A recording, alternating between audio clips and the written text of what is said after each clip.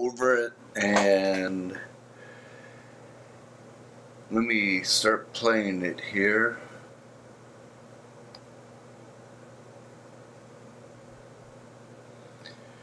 I like you got the S arcs going in there with the hands,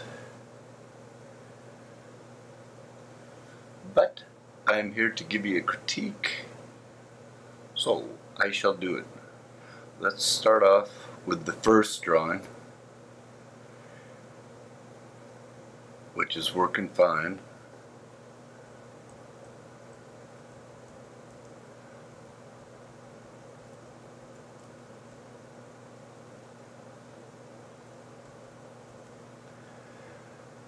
I might, on this drawing right here,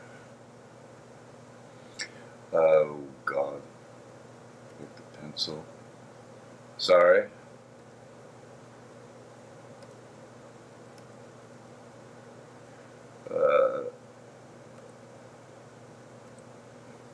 Should have gotten this set up earlier. Okay, alright, this, that's your level, this is my level, and on this one comes in and it kicks. We're going into a cycle here. On this, I think what I would do is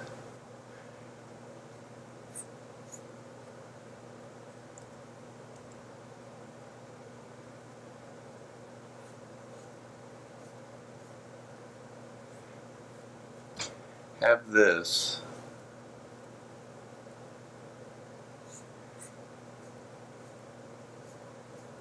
kicking out more,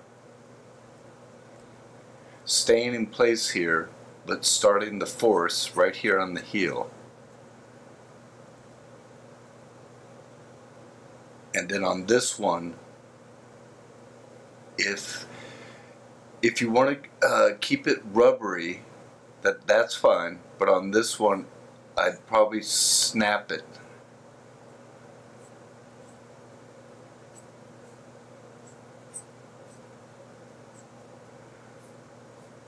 Snap that leg back there.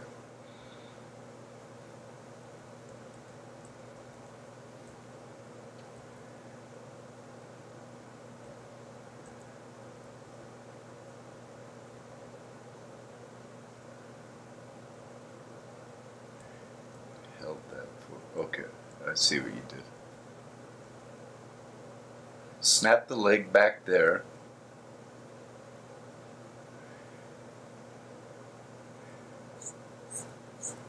And then on this one,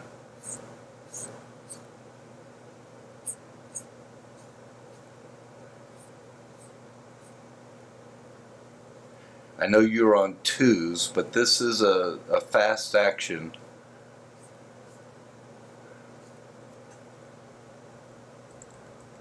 I'd go like that, and then on this one, I'd put it on 1s. And then on this one, this is really important. I call it the X, and what I mean by that is I'm going to cross it right there. I'm not just going to follow over here, but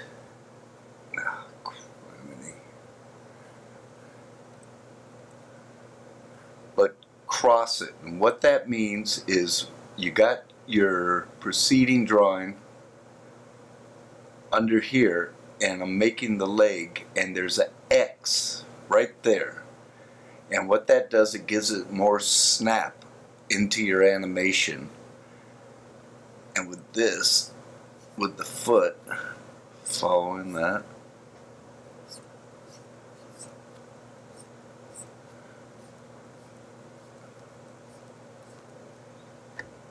go there,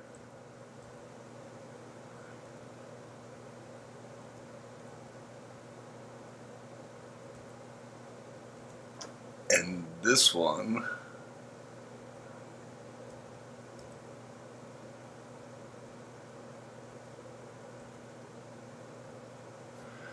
I would hold on one second please.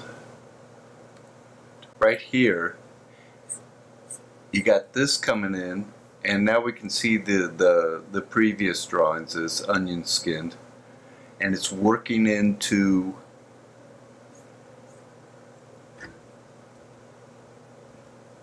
this drawing.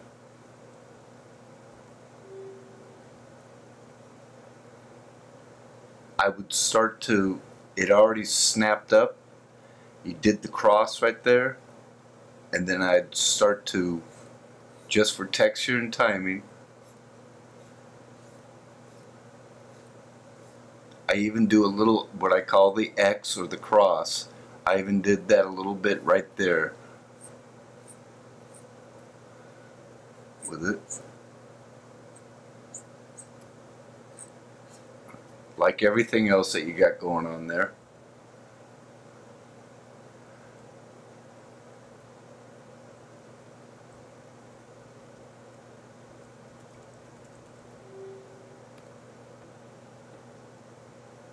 Okay, right there you can see that snap that I put in there.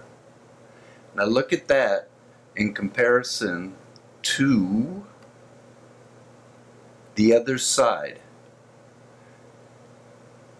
If you see on mine, it has a bit more snap as this, his left leg comes down, kicks the heel.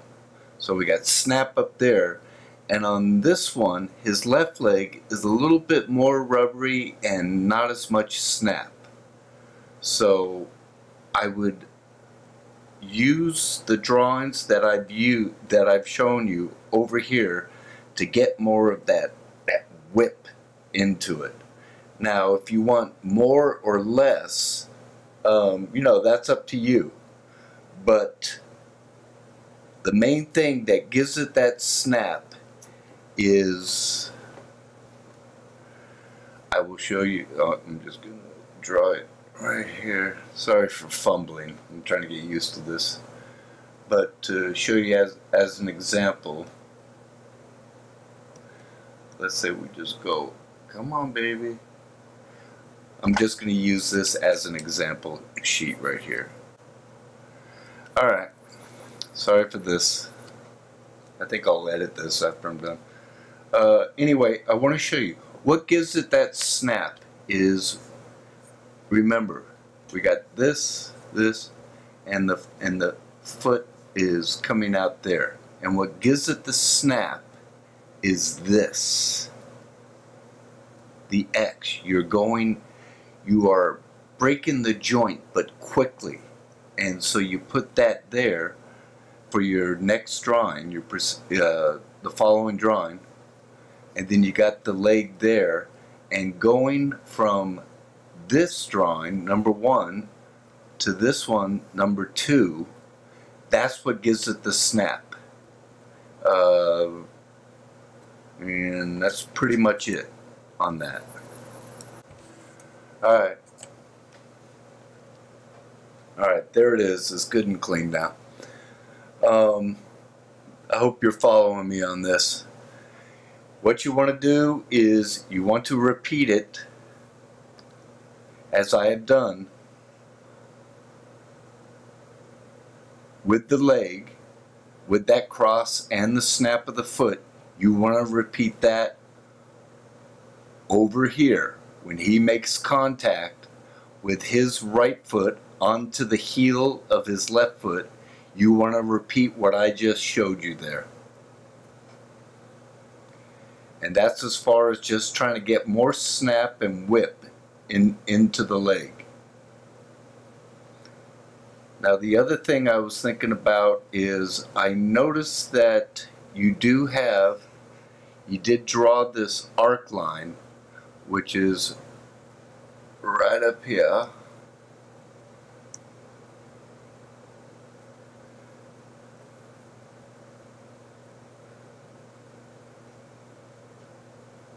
Right there. Okay, there's number 1. There's your drawing for the arc.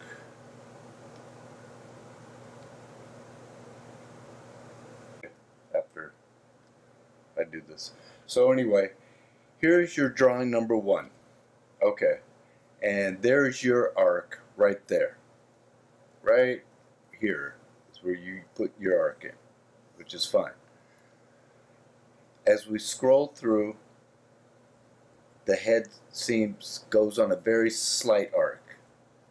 What you want to do is, I will now come over there. And I will trace off your head. We'll just keep that one.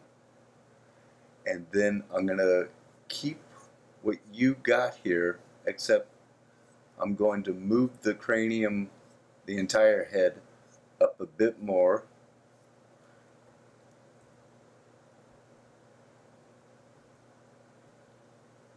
And with this, am I on? Shit, no, I'm not. With this, bring the head up. I'm keeping the placement of your head basically right there. I just brought it up from this point up there a little bit more. And then as it proceeds,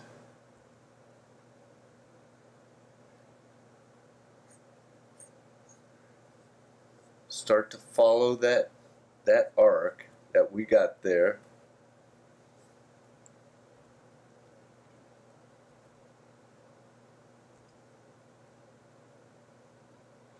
And then you can have it hanging there for a bit. As this leg is coming down, move it slightly. And what this is doing is breaking up your timing.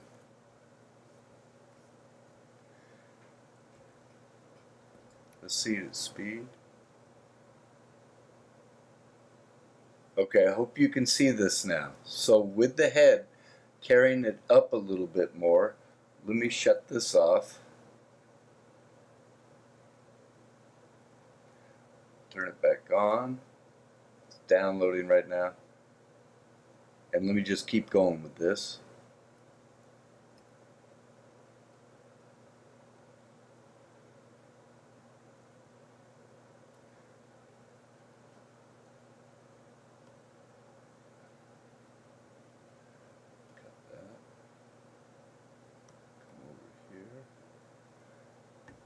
Okay. And then on this one, here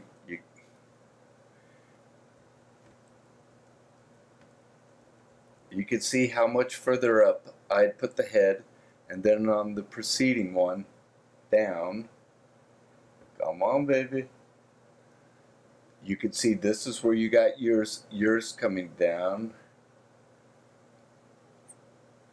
And then I would start to slow out with the head. You can see where I'm bringing it down there. Start to slow out. You're following that arc. And there's your head here. And now I'm going to work into what you got there.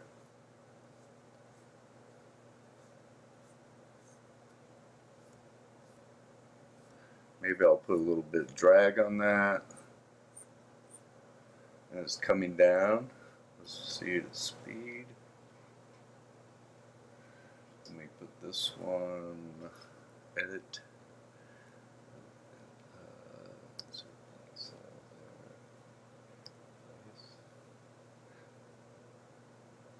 Okay, there we go.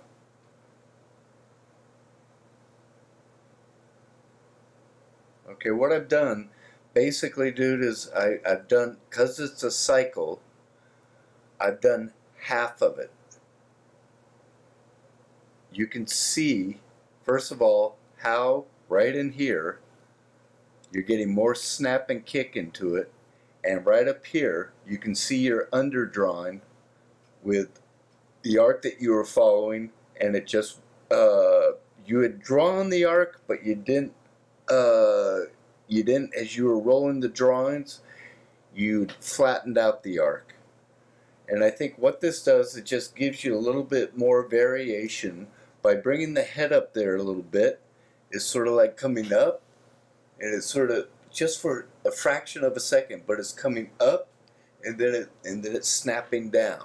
Now, if you do that with all the preceding drawings, I think you're just going to get a lot more kick into it. And also, if I'm going to be really particular about it, you can do the same thing with the hands. So the hands are following through, and then you snapped up, which is fine with that.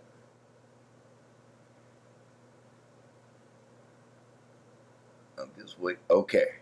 And then you're using that S arc, which is fine.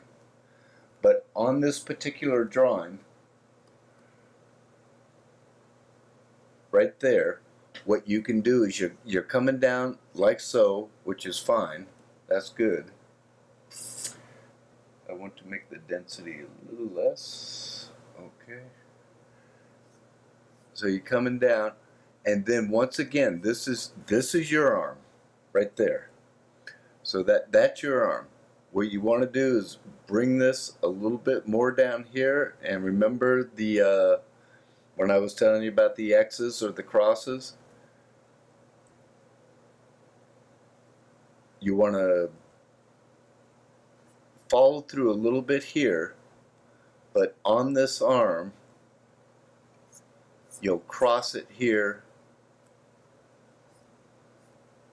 right there. That's your cross, right in there. And that should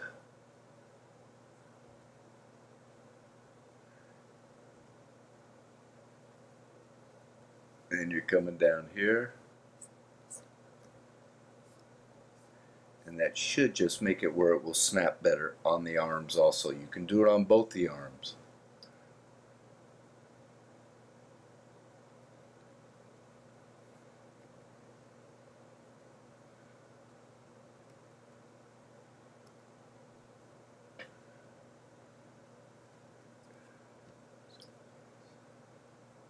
Okay, let's see the speed.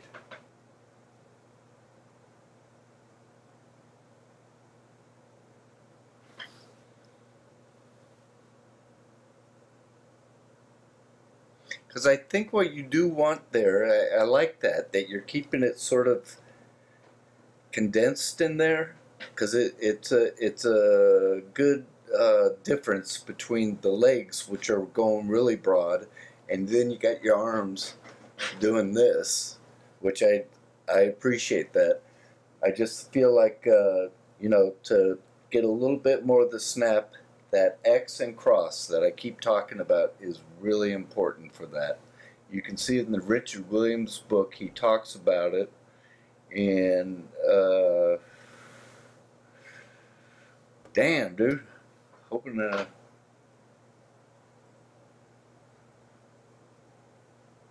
so overall, what we got here is all I did was change the head, the arc. I raised it up a little bit. Main thing I noticed was I made the legs a little less rubber hose, and but I put more snap into it with the cross, with it going out beyond, and then it crosses that line like I've explained. And with the arms, it's the same thing, but just a little more subtle.